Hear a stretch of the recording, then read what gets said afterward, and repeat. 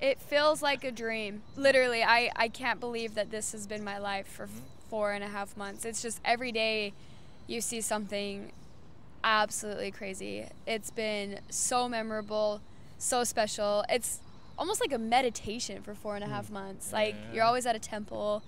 There's so much to see. It's just stimulus, so much stimulus to my brain. It makes sense why the Japanese people in their history were so spiritual.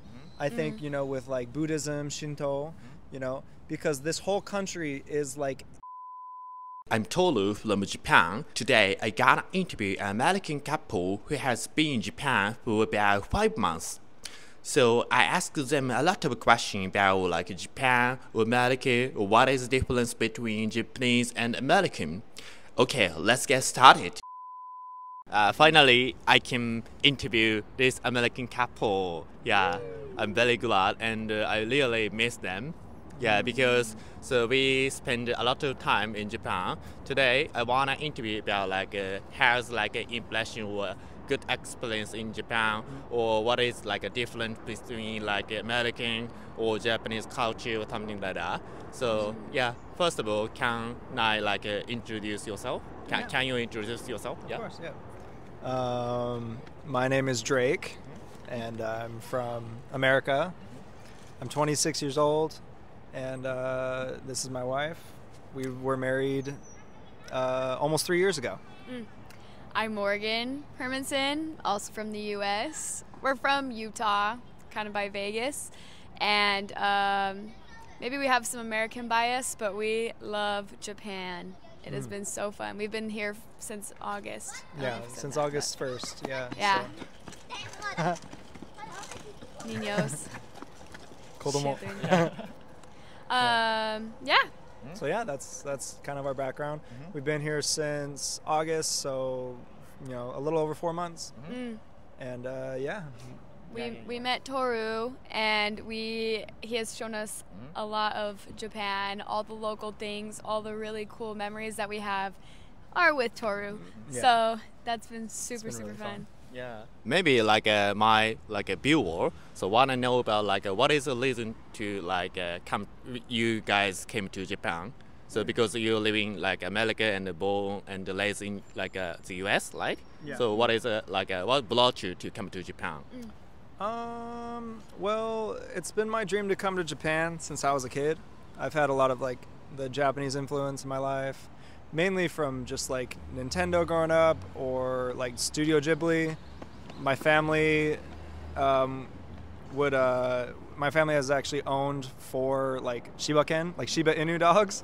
And so even just like that small influence as a kid, I'm like, oh, this dog comes from Japan. Like, I want to learn more about Japan. Like, even since I was a little kid, I loved my dogs, and so I thought I loved Japan. So I loved Legends of Zelda, so I also loved Japan. And so that started as a young kid, but as I grew up, I was like always dreamed about at least visiting Tokyo, you know. I grew up in a really small town, so we didn't really talk much about geography. So I wasn't very aware of Japan until recently. Like, I was just not aware of the world, so it's not just Japan. But, you know, we got married, we started traveling a lot, and Drake has a gap year in school, so we had some time where he could do classes online, I could work online, and we wanted something completely different, somewhere that we could live longer term, we'll travel longer term, and we didn't want to go to Europe. We wanted to go somewhere different. And so after a lot of, you know, we really like Japan culture. We like Japan people. We just really like a lot of things about Japan. It just felt really right, basically. So we have loved every minute of it. It's very safe, too. Very safe. So much to do. We love the city. So Tokyo was really enticing for us. So much fun. Usually when we travel, like she was saying, we really love America, you know. We love our hometown. I love the kids. So cool. But yeah, we love America, and so usually when we travel somewhere, be it like Europe or Costa Rica or something, like after about 8 or 9 days, like we're good, you know. We love it, but we're ready to go home.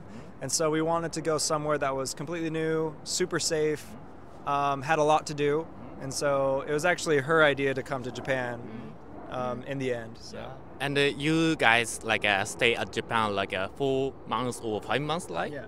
4.5. Yeah. Yeah, Yeah. August, and we're leaving next week. Yeah. This is like a super exciting experience, but maybe so I want to know like so how did you save enough money like to enjoy in Japan, or what kind of way is best for you guys, like you guys? Yeah. It's kind of a unique situation. We have a lot. We don't have a lot of money. We know we're poor. We know we're broke. But we've just been saving money, and we know that he's going to be making a lot more money when he graduates. So we just had money saved up that we've been able to go. But I'm not going to lie, we don't have any money now. But that's okay. It was worth it. Worth it.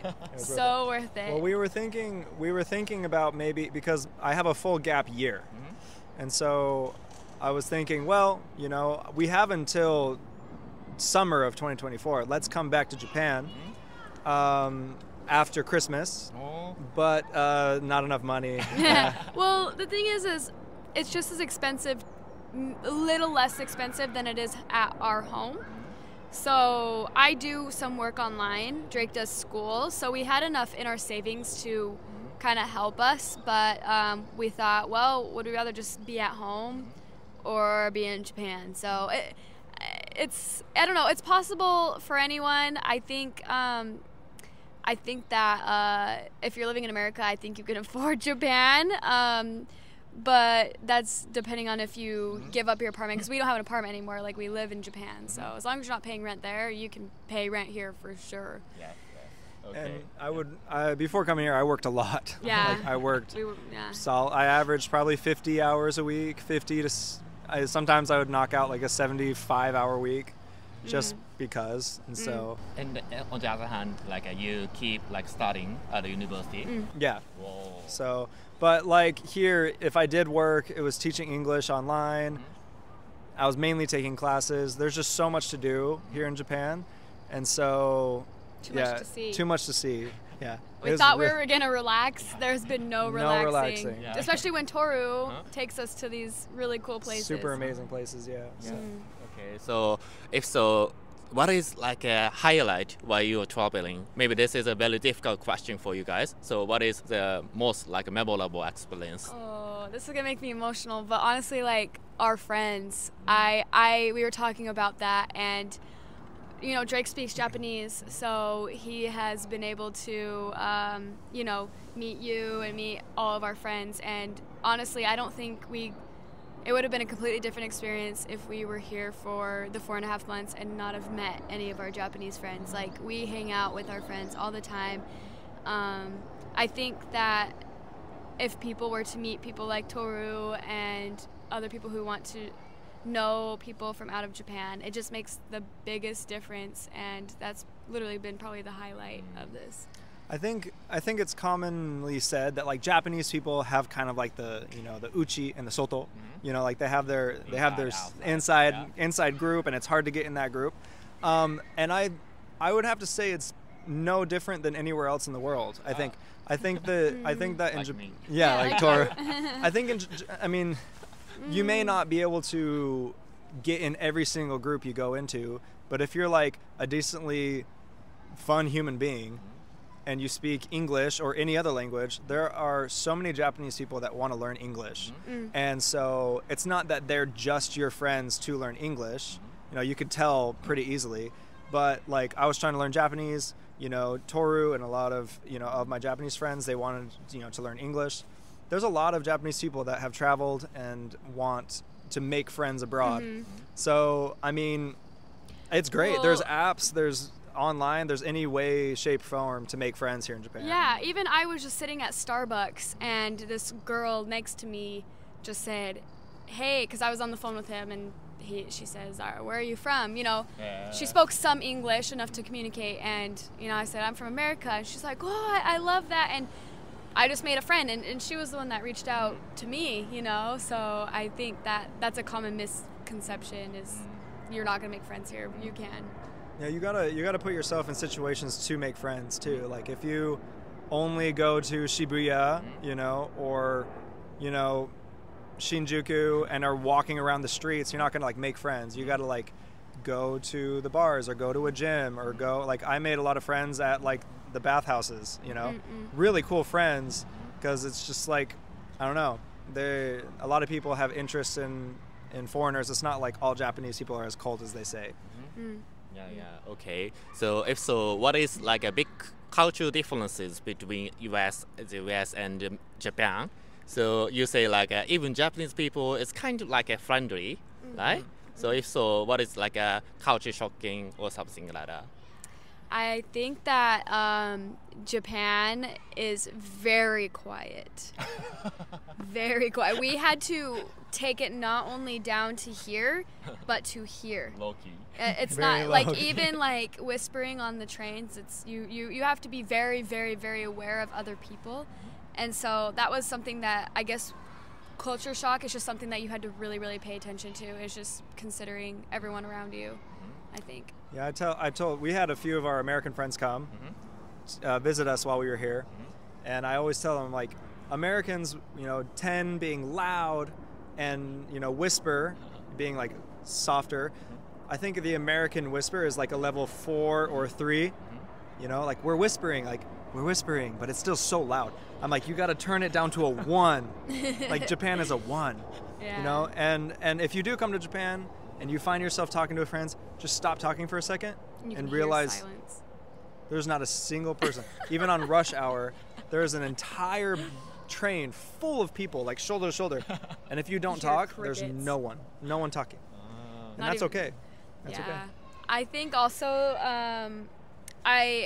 America, we drive everywhere. Here it's just you walk and you take public transportation, and everywhere you go there's just people.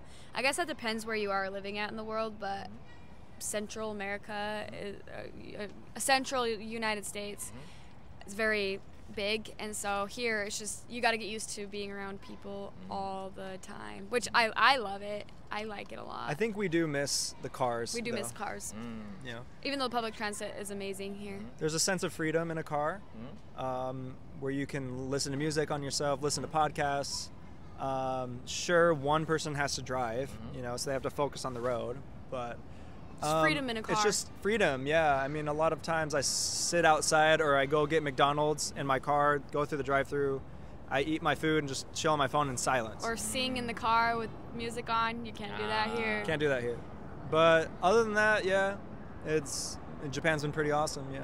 Yeah. By the way, so I really surprised a lot of like foreign people use like a Spotify. Yeah, Spotify. Yeah, I think almost Japanese people do not use Spotify. I think Really? like Apple Music or like Amazon Unlimited or something like that. But what's so funny is we're staying with our Japanese friend in Yeah. Saitama right now. Yeah. You know, thanks so much, Shizuka. But she switched to Spotify because her Apple Music free trial ended. So now she's like, I'm using Spotify now, and I'm like, Japanese people use Spotify, Toru, I guess. Yeah. It's real. It's It's real. real. It's Yeah. real. There are some people in America that use. I don't know the percentage, but everyone I know uses Spotify. Yeah. So you say that like you stay at Japan for half months, right? So I want to know about like what is like being white people or like being like foreign people like and live in Japan. The only You thing can go I can first. really think of is, I think I just think I'm different.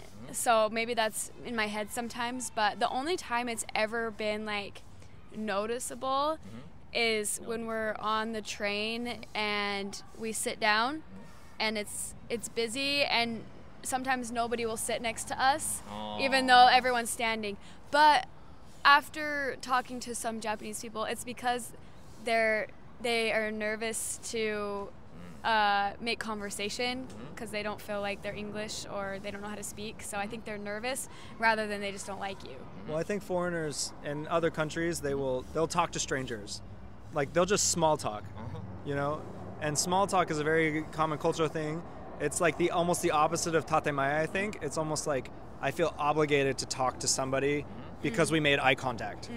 You know? Really? Yeah. Yes. Yes. Whereas here in Japan, people will just like stare at you and you just, without trying, you know? They just like look around. yeah. And like I'll just nod at them and they'll nod back and then they'll just go back to looking at their phone. Yeah. But like just because even with the staff, like I've noticed that like a staff doesn't have to always like small talk with the customer. It's just like, what do you want? It's not rude. They're really nice, but it's just like, hey, what can I get for you? Okay, is that it? Okay, bye, and then they leave. It's not like, where are you from? How you doing? You know, even if it's like super slow and we're the only people in the restaurant, no small talk at all. So I actually it's kind of refreshing. I mean, depends on how lonely you are in life, and if that small talk is like makes you feel really good, you're not going to find that in Japan. But just try it with family and friends, and it will make up for it. You don't have to meet strangers all the time, I guess. Yeah. I don't know. Other than that, like, we haven't felt much discrimination. I want to ask her about what about in the onsen? Yeah. So You're first of right, all, yeah. so did you feel like embarrassment to be naked at the first time? Yeah, well, the first time wasn't here in Japan. It was actually in America in Dallas. It in was Dallas. it was a Korean bathhouse in Dallas. Yes. Yeah. And so I was very uncomfortable, but that's because they're not used to that. So when I came here, I had a little more experience. I was pretty nervous, but it ended up being fine. I love the bathhouses. I think, you know, if you have the opportunity, you definitely should do it. There are some parts that I've been to, usually in like the smaller small sentos, where it's like the small local Uh-huh. neighborhoods that I've been alone, and I go in and I do get looks, but it's not in a way that's like, I think they're just kind of confused. Like, imagine like having your local bar that you always go to and you know everybody that's always there, and then someone different just comes in. I don't think you're like, oh, why are they here? But I think you're like, I wonder why they're here, you know, like this is really small and all my friends are here. I'm just wondering, you know, how are you here? And I think they care more about if you're doing things right, making sure you're clean and, you know, following protocol more than they're like, oh, who is this foreigner? So that's discrimination. I don't think so, but it's just like, I don't know. But other than that, we haven't had any issues. No, in fact, on the boys' side, in the onsen and like the local sentos, the bathhouses, no one even looks at me. Like, I'm invisible, you know? I think girls just like to chat more, though. Girls like to chat more, but the men are super quiet. So if you're a foreigner and you're here in Japan and you want like to feel just super chill, which I can talk forever about like Totono, like the sauna high.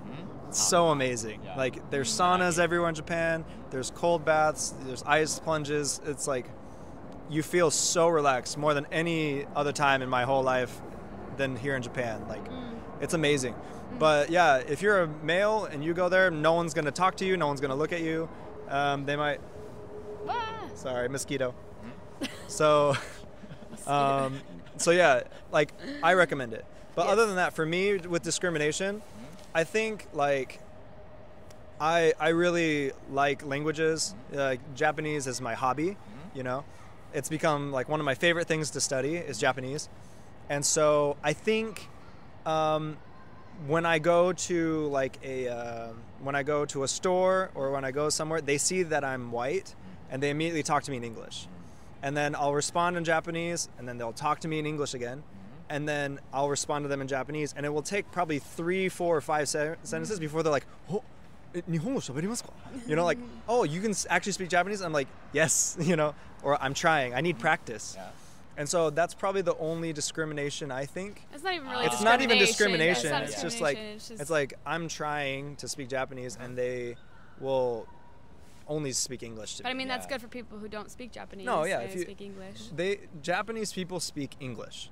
Like, they speak good English. I think on social media and stuff, people will like to exaggerate. They're like, Japanese people don't. No, everyone learns Japanese. Maybe not from a little kid. Every Japanese person learns English. Maybe not from like young, but they'll learn it in middle school and high school. Like, they can get by. Like, and they're super humble about it. Even Toru is like, my English is not. I'm like, dude, Toru's English is great, you know. So don't worry about that. People are And they want to help you. And they want to help you. So it's super easy. How's your experience been? I want to know about like so Drake can speak Japanese very well. So I want to ask you. So, without like Japanese, is it comfortable to like stay at Japan or to travel Japan? You know, I think that's hard to say because I'm always around Drake. Yeah. So when I just expect him to speak Japanese, but there are a few times where I am alone. And honestly, it's surprising how two people can communicate without even using any words. So let's say they don't speak English, which is rare, but when they don't, it's really easy to like use body language, or I don't know, I feel like Japanese people are very, very, they want to help you. They're not going to be mad that you don't know Japanese. They're not going to be mad that it's a miscommunication. Like, they genuinely like want to know and help you. So like if there's a miscommunication, they're never annoyed or anything. So I don't know, like I haven't had issues getting around. I only know like 3 words, that is it. But Drake has been honestly like what's gotten me around. So I don't know, maybe my answer would be different if I wasn't with him, but the times that I've been alone, it's been fine. Okay, if you can bring back as souvenir, it's okay, like material things or mental or spiritual, like cultural things to the United States. What do you want to bring back as a souvenir? Onsen culture. Yeah. Yeah. Yeah, onsens. Yeah, onsen culture, especially the culture, because Americans are not ready for that. No. Yeah, it's different, you know? Like, I think in America we have our jacuzzis, you know, we have our jacuzzi culture.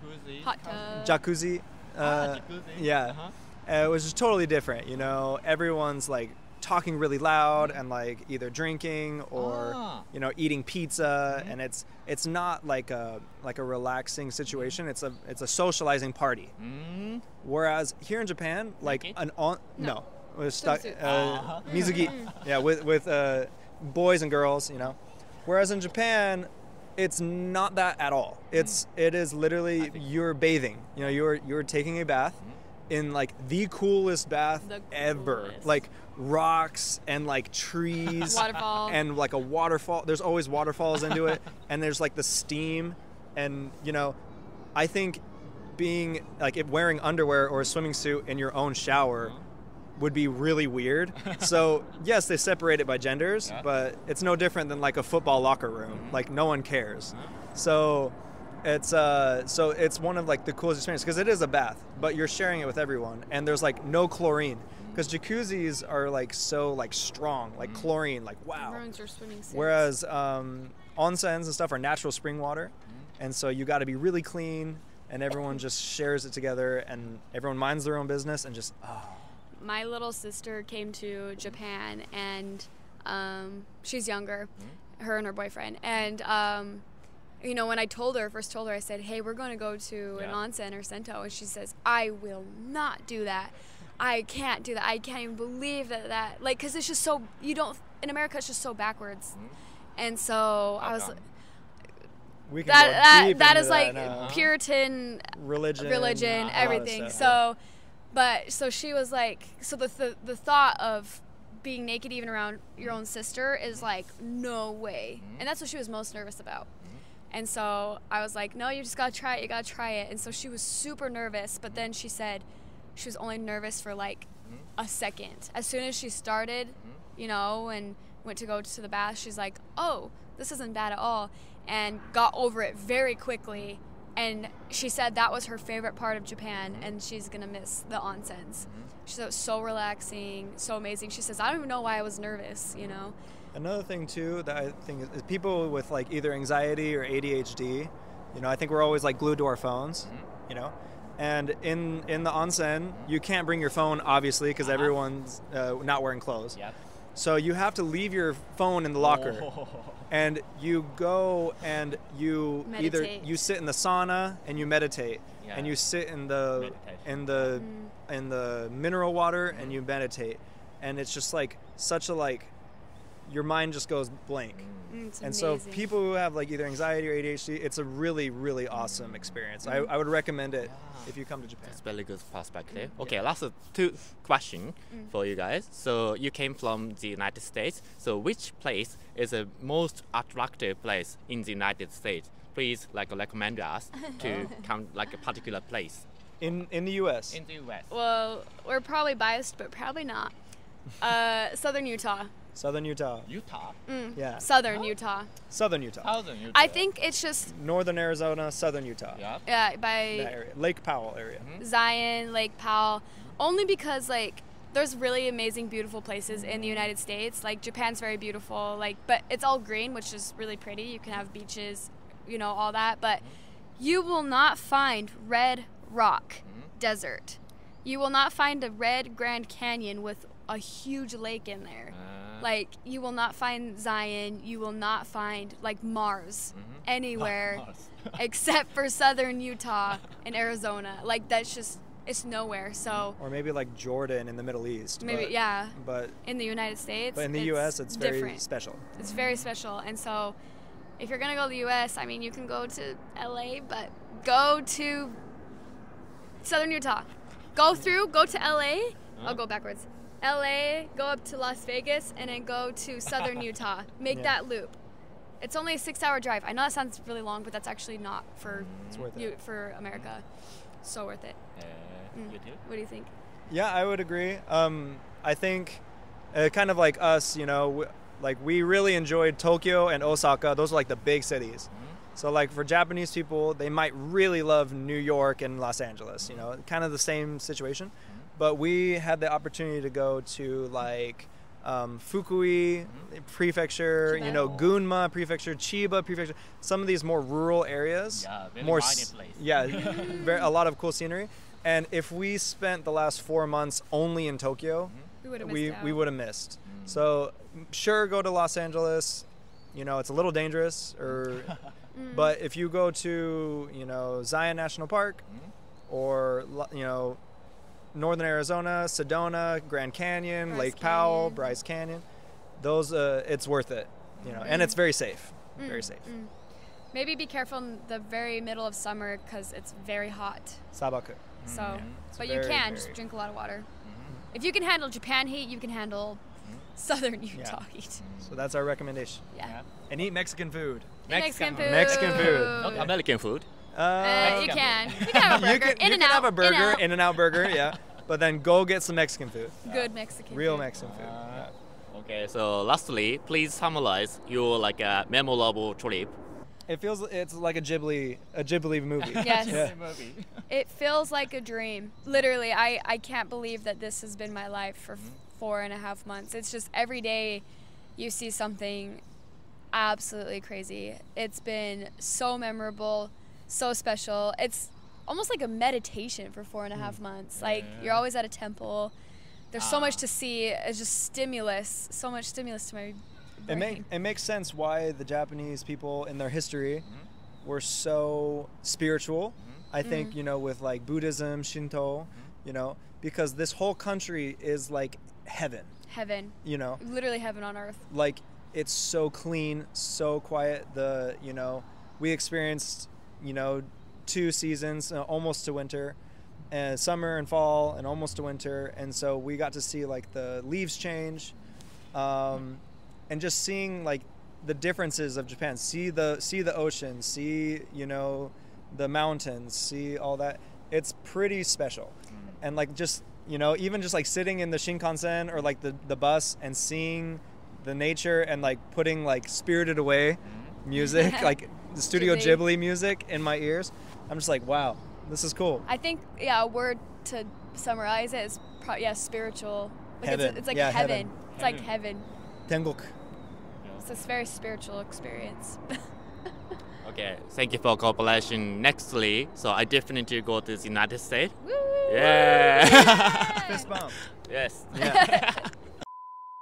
Thank you for watching so far. That was very interesting interview, and I love to talk to the people who came from like a foreign country or who has an interesting background. If you have, please leave a comment. See you next time.